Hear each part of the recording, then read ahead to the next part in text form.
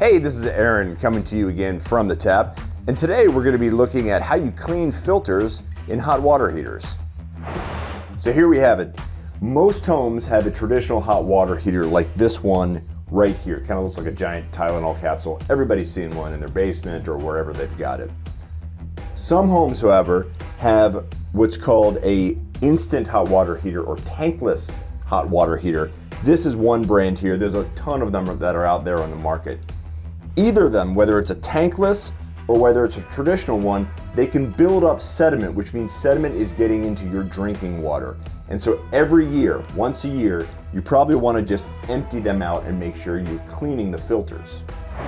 While we're talking about hot water heaters today, where we really want to start is in our kitchen, at the kitchen sink. Because if you've got sediment buildup in your hot water heater, where you're first gonna see it is actually in the sink, in the faucet, because you've got a filter here.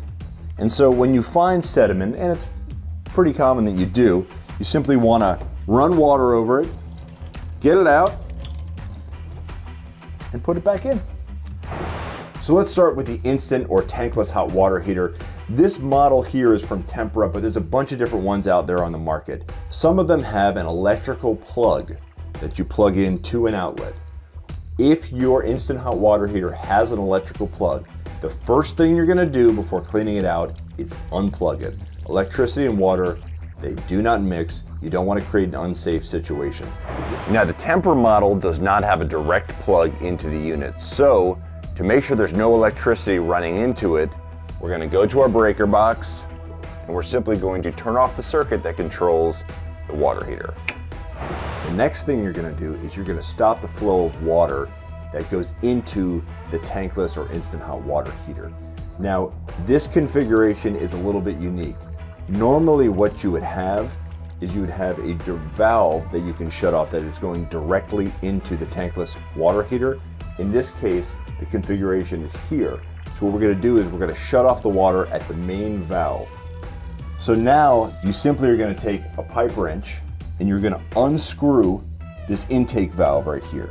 And once you do that, there is a small screen, just like your kitchen sink that we saw earlier. You simply remove the screen, typically with a pair of needle nose pliers. You tap out the dirt that's in it, and then you do it in reverse. You reconnect it, tighten it, and you're good to go. Next, we're gonna go back to the traditional hot water heater. And just like the tankless, the first thing we're gonna do is turn the water off. Then once the water is turned off, we're gonna take a hose and we're gonna attach it to the drain.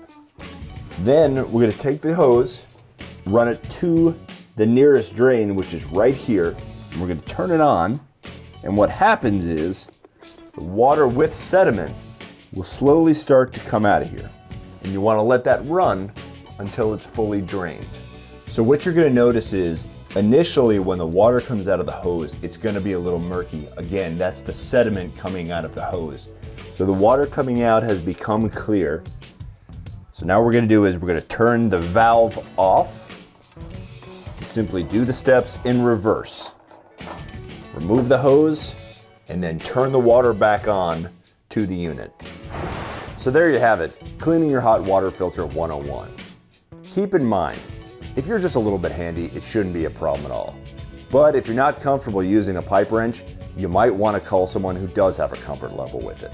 Maybe it's a close friend, maybe it's a professional. The most important thing is that you're safe. This is Aaron coming to you from the tap. We'll see you next time.